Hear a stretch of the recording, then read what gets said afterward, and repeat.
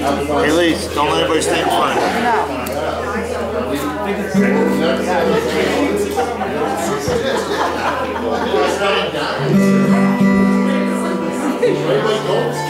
All right, we're back. Yeah. And I am really very appreciative for the people that are staying.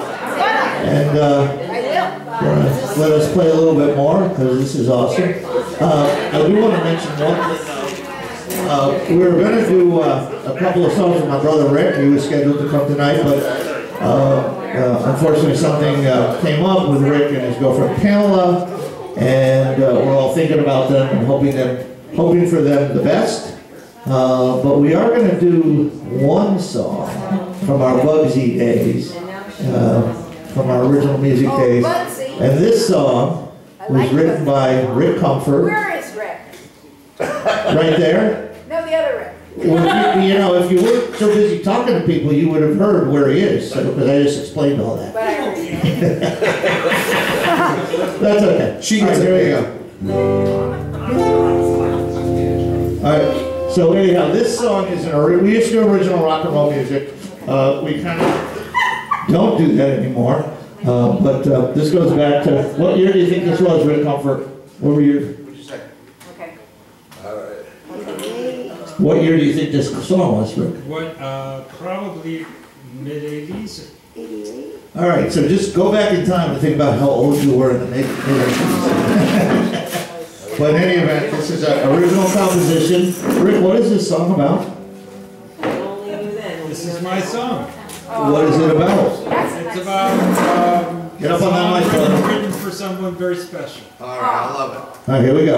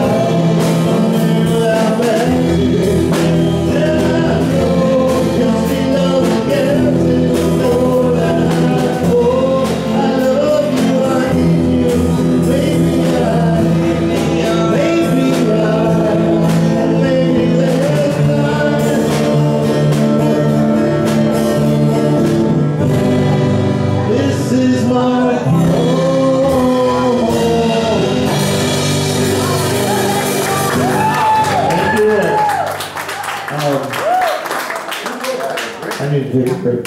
You can come home with me tonight. All right, we're gonna take a quick break. We have a little technical difficulty at the string. I'll be back. Okay. Don, who wrote that song? See? Wait, Rick wrote that song. I know he did. It was a beautiful song. My camera ended up on the ground. I didn't know that. I know. Did you How knock did that that down? happen? Did you knock that down? No, I didn't even get near it. Alright, that's I'm alright. sorry. I No didn't worries, no worries. Hold on, even, no,